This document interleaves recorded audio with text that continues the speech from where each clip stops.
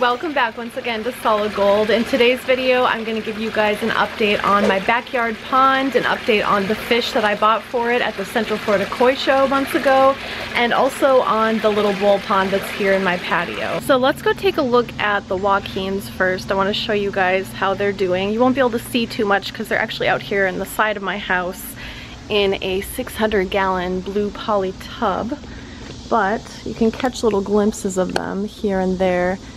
And there is a little bit of green water in this tub. Green water is suspended algae that is suspended in the water, and it's actually not bad for the fish at all. A lot of fish keepers, especially goldfish keepers in particular, try their hardest to cultivate green water in their aquariums or fish tubs because it helps with the health of the fish and it helps them grow.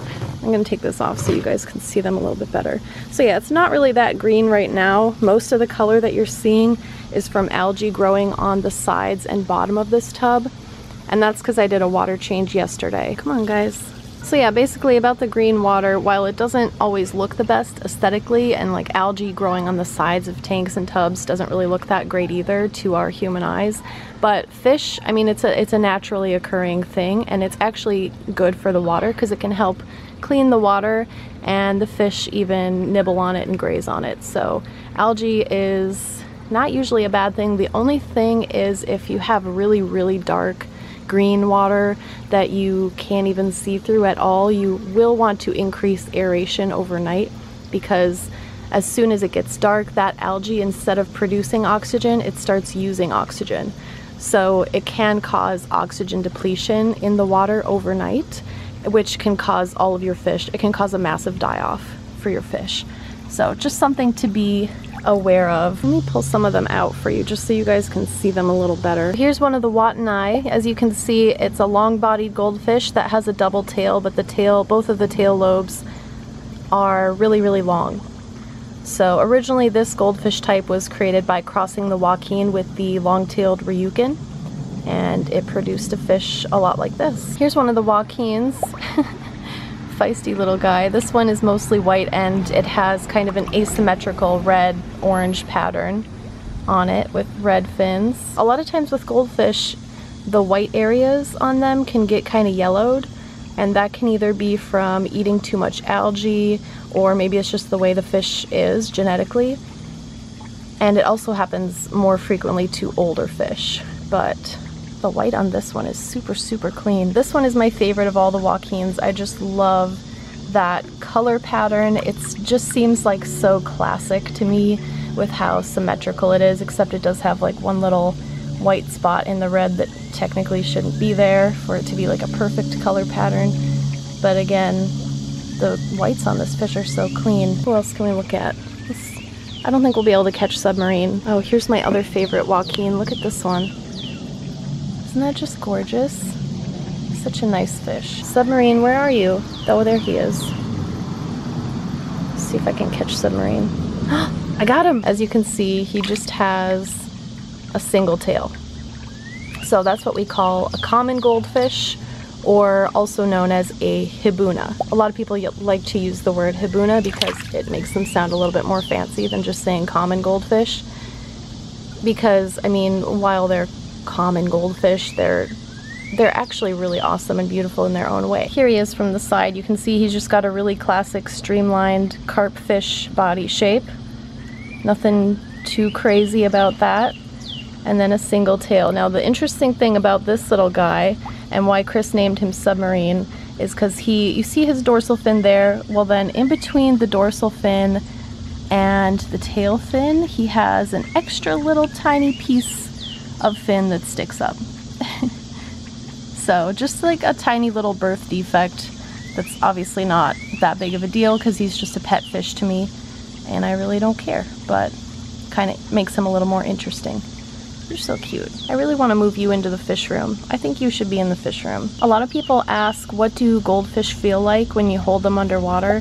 and they feel really, really soft, like silky smooth and soft. Especially their little face, when they bump into you with their mouth, it just feels really soft. They're so cute. Okay, I'll let you go. Bye-bye. Ooh, I caught a few this time. Here is my all red wakin. When I was picking them out, I knew I wanted to have at least one that was completely all red. So there you have it. And then one little wakin and then one watonai. So you can see the difference there side by side if they would ever stop moving. But the watonai is in the middle. That one has by far a much, much longer tail than the other ones. I just love these guys. They're so cute. So cute. I really need to move some of you guys into the fish room. Here's the watonai. See that long, pretty tail?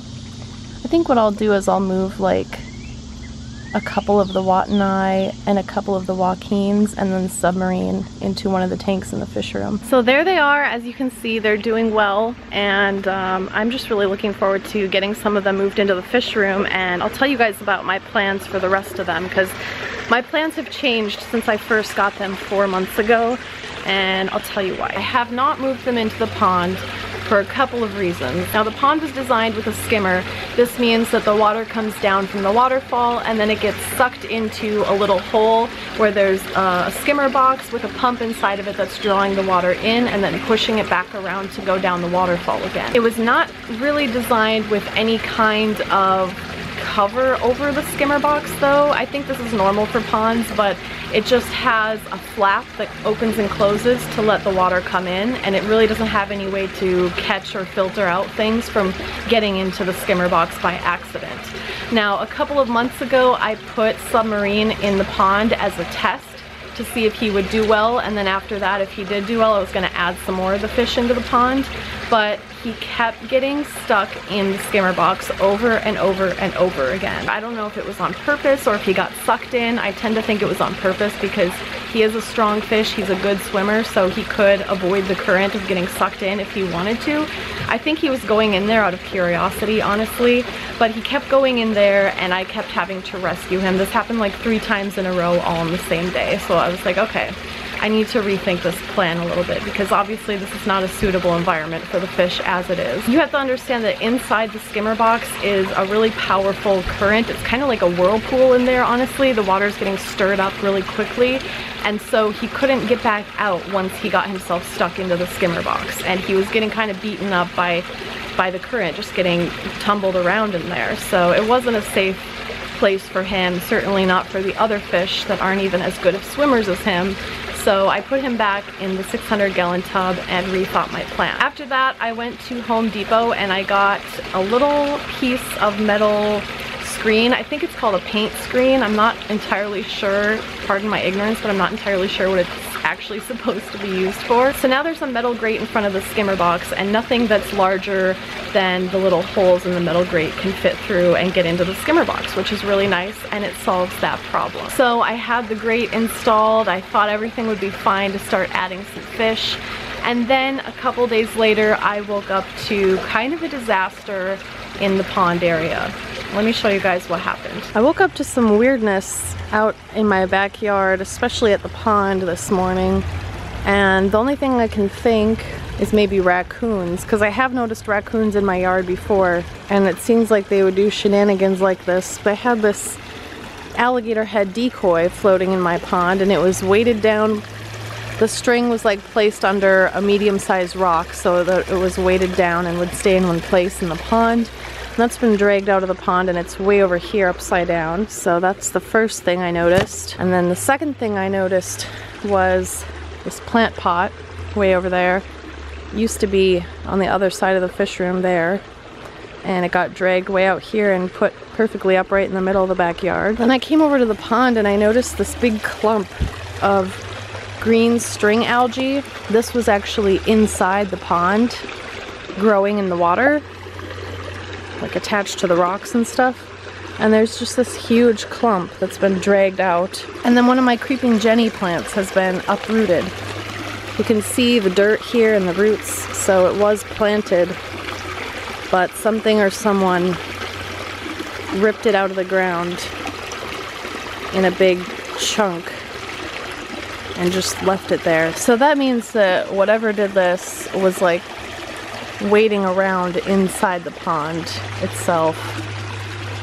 And that makes me really nervous as far as putting fish in here. If something waded into the pond without even the attraction of fish being in there for them to eat, they're definitely gonna wade in there when there's fish in there, grab the fish, kill them and eat them. So now I'm really rethinking putting fish in here. I mean, I knew that predation would be a risk from the beginning, but I am home all day, every day, so I'm not as worried about like herons and stuff as I am about raccoons. Raccoons were always my first concern, and now that my fears have been validated like that, it's just like, okay, I can't put fish in here. I don't want to. So it's not gonna be a fish pond, but the cool thing is having this pond has attracted a lot of different species into my yard. For example, I see a lot more dragonflies and butterflies now than I ever did in the past, especially dragonflies, and frogs. The frogs are the most exciting part to me because you guys know I love amphibians. I have some pet frogs of my own, and I've always loved frogs. They're like my second favorite animal next to, well, goldfish and cats, I guess. So my third favorite animal. But frogs are awesome, and now every night there's like a million frogs calling out at the pond. It's really, really cool. I tried to get some audio and video, but it might be too dark, of the frogs calling, so I'll insert that now so you guys can hear it.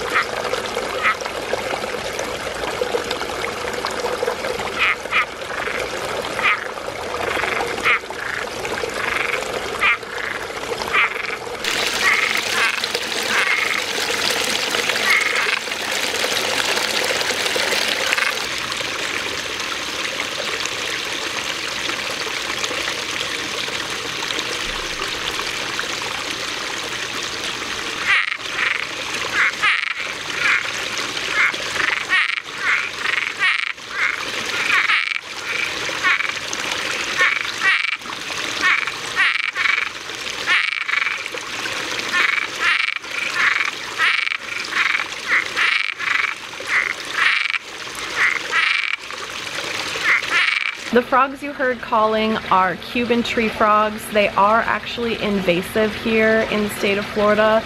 They're not supposed to be here, and they are pretty detrimental to wildlife because they outcompete native frogs for food, and the native frogs end up not doing as well, kind of dying off, and the Cuban tree frogs just really come in and take over. That's a really common problem in Florida. We have a lot of invasive species here that aren't supposed to be here, but they come from other tropical climates in the world, and Florida is basically tropical, so they can actually survive and do really well here. So I know that it's not good to have these frogs here, but darn it, they're just so cute.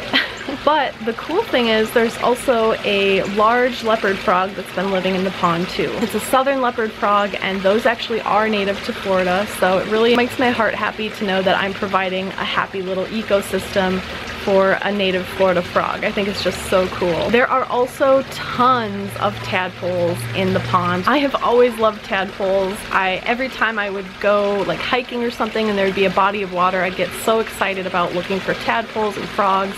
And now all I have to do is go to my backyard and I see tons of tadpoles. So it's been really exciting and really cool for me to watch them sprout legs and do their little things in there. I think they're also vegetarian, so there actually is a lot of green string algae in the pond right now, which I'm annoyed with, but the tadpoles probably like. I see them eating it all the time, so it is what it is, you know? It's an ecosystem.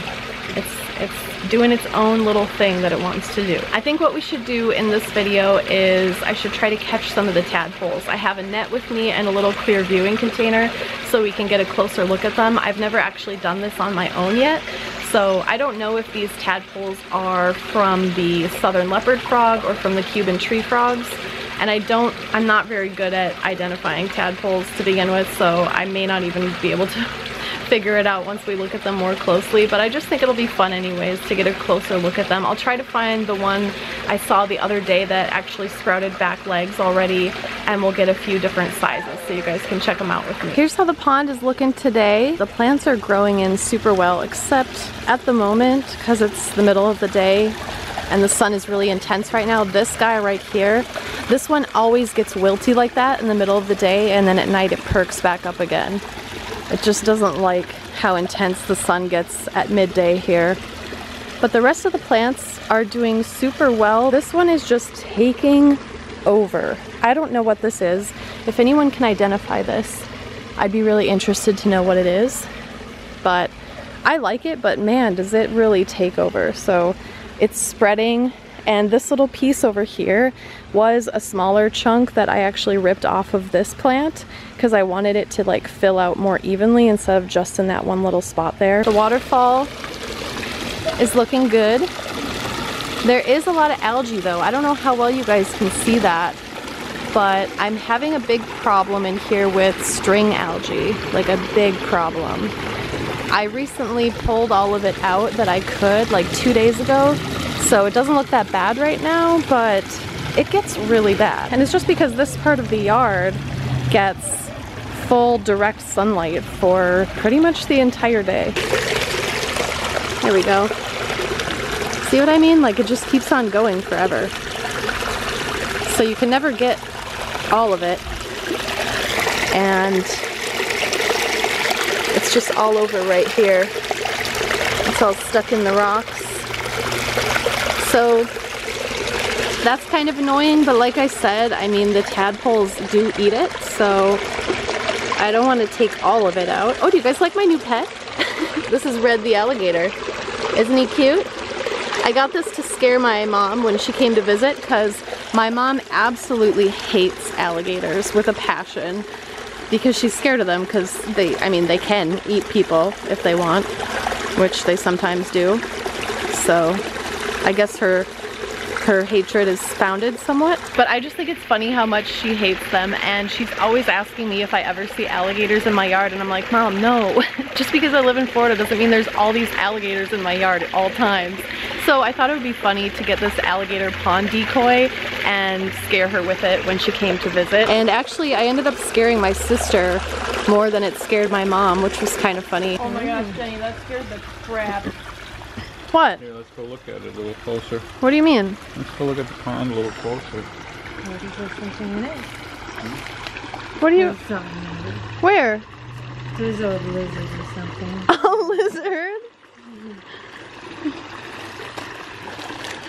What is it? Where is it? Oh, gross! Why would you put that in there? I don't know if this actually does anything for predator control. Probably not, honestly, but he's my little pet. I just like having it. This is a new plant. This is a pitcher plant that Chris got from the Orlando Repticon that we went to, and it has grown so much. It's like doubled in size. This thing is really awesome. It's so bright. Let's try to catch some of these tadpoles. Here's one with legs.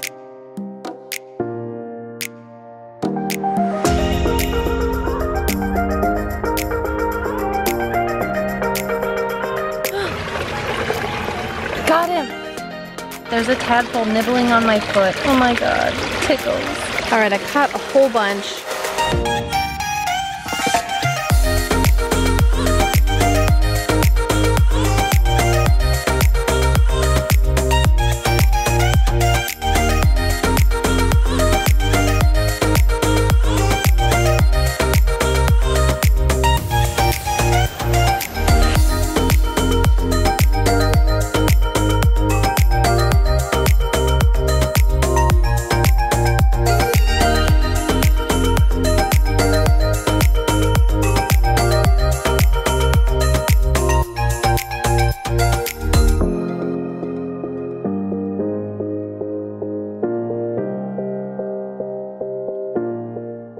Probably caught like 30 tadpoles here, and they all look like they're the same species to me, and I'm pretty sure they're gonna be southern leopard frog tadpoles. I found this article online from the United States Geological Survey that's all about tadpoles of the southeastern United States coastal plain. Southern leopard frog, there you are. Look at them! Look, that's exactly what these are. Oh, that's awesome, you guys. That means I have tadpoles from a native species. I have a Florida native species reproducing in my ornamental pond. That is so cool. They even have the Cuban tree frog in here, even though it's an invasive non-native species. But it gives me something to compare the tadpoles to. Because a key feature for identification is a pale yellow stripe on either side of the head that stretches from the nostril to the eye. I am not seeing that any of them have that pale yellow stripe. These guys are so cute. I really hope I don't miss it when they finally start emerging from the pond as little froglets. So I'm not planning on putting any of my goldfish in the pond as I had originally planned, which I'm okay with because I'm really loving having it be a frog and tadpole pond right now. So with the fish that I have, that I originally got for the pond, I think I'm gonna bring some of them inside to the fish room. I'm still getting 4 more 120-gallon aquariums from Custom Aquariums. And I'm planning on putting all different varieties of goldfish in them and kind of separating them out based on their varieties. So I do have room in the fish room for some of those fish that I had for the pond, but not all of them, because those tanks are already going to be taken up by other varieties of goldfish. So I think I'm going to keep the ones that stand out to me the most, like Submarine, of course, and probably the watonais and a few of the wakins that I like the best. And then probably find new homes for the other ones, although I don't know, that's such a tough decision because honestly at this point I'm attached to all of them. I actually might just end up leaving them in that blue tub, and as you guys know, eventually I'm going to be getting a really big, about 2,000-gallon glass aquarium from Custom Aquariums for the middle of the fish room.